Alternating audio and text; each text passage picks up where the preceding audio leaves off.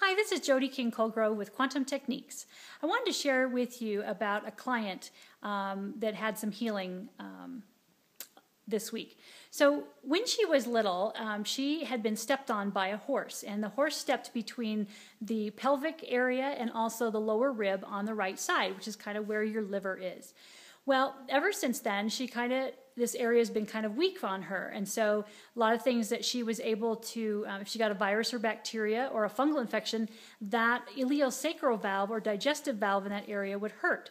It would also, she could also tell when she ovulated because the seed or that particular ovary was a little bit either collapsed or it was twisted a little bit, and so she could always tell when she ovulated on that side. So a couple weeks ago, she had called and said, okay, I had to eat at McDonald's, and a lot of times what she has found is if she eats chicken that is non-organic, it would affect that area.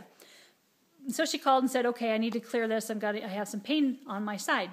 So sure enough, we tested, and we found that no, she didn't have a virus, she didn't have a bacteria, no fungal, and it wasn't being impacted because of that chicken.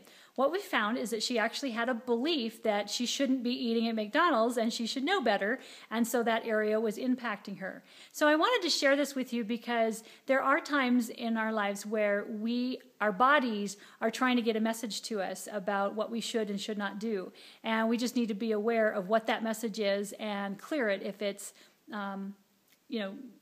not a message that we need to take on. In this particular case, that's all that she could find for dinner at that time because she was traveling, and she needed to be a little bit kinder on her body. So there's just an example of how physical and non-physical issues can be involved in our body's healing. So if you want more tips with Quantum Techniques, visit quantumtechniques.com. Thanks.